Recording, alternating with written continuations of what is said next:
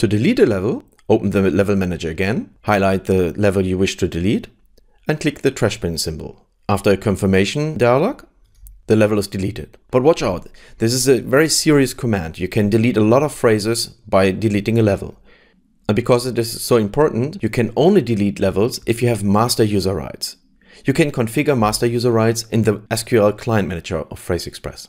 To change master rights, open the PhraseExpress SQL Client Manager and right-click the user who shall be able to delete levels. Make sure that this option is checked.